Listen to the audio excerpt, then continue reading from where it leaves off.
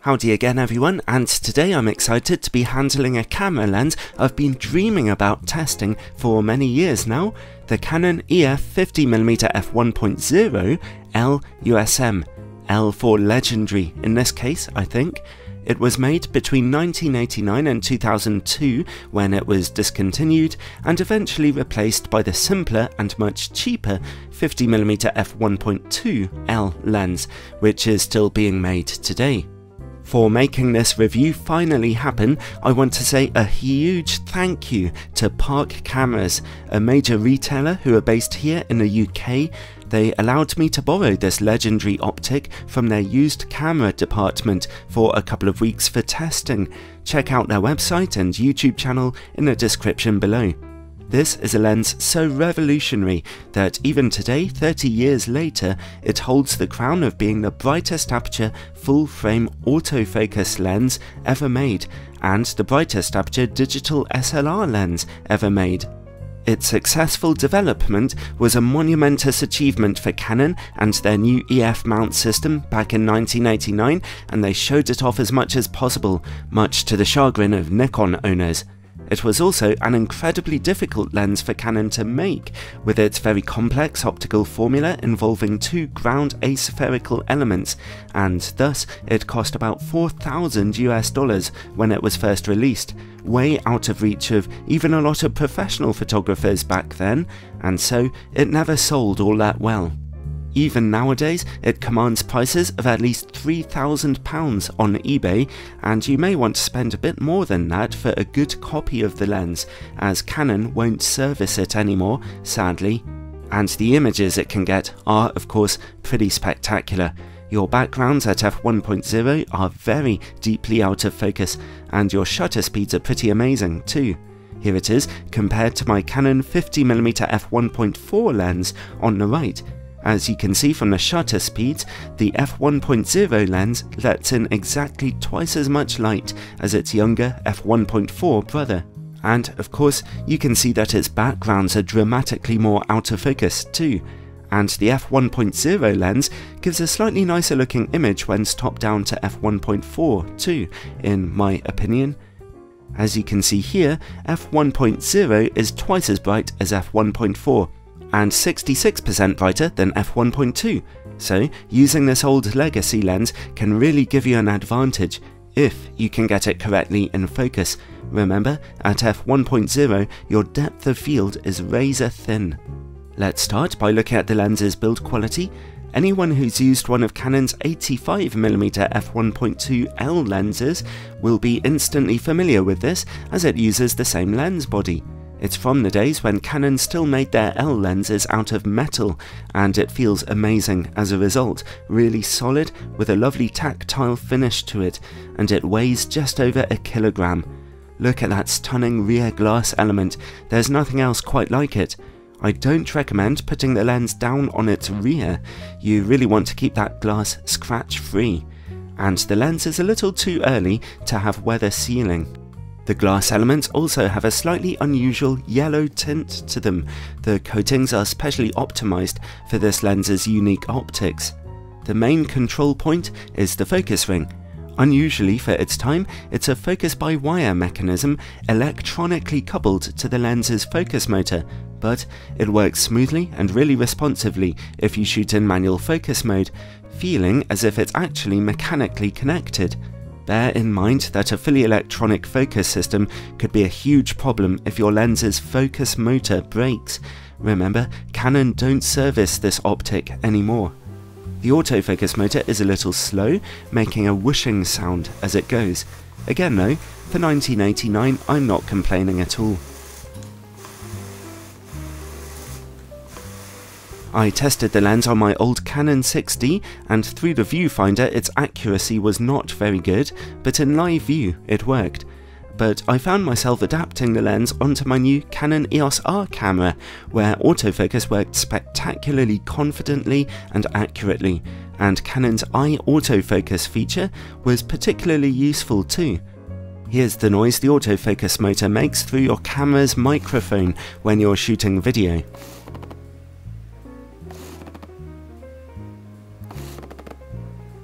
So the autofocus works well for video, but that noise means you'll definitely want to use an off-camera microphone for sound.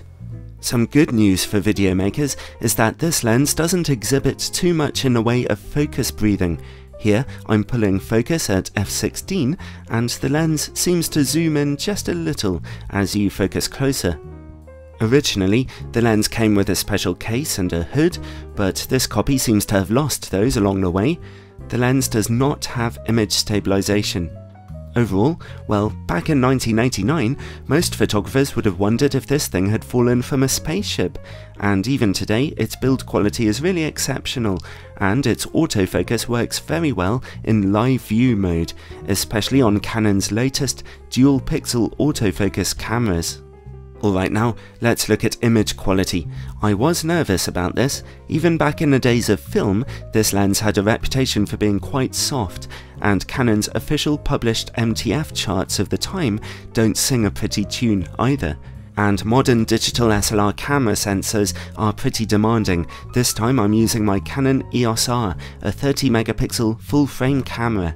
I should also note that sadly, Canon don't publish aberration correction profiles for this lens, so these and all the other pictures in this review are taken without corrections.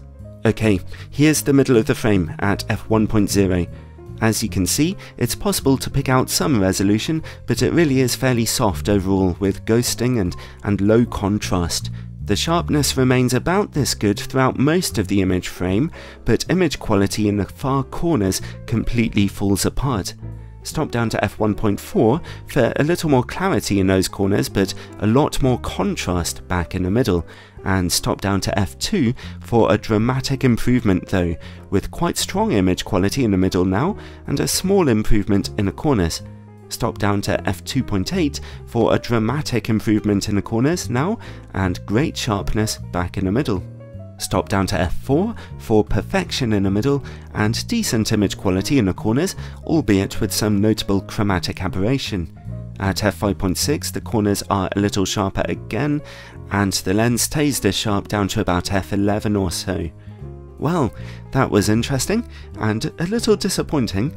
At f1.0 the lens is really quite soft, but if you're willing to add a lot of contrast and sharpness in editing, then you'll still get some usable images.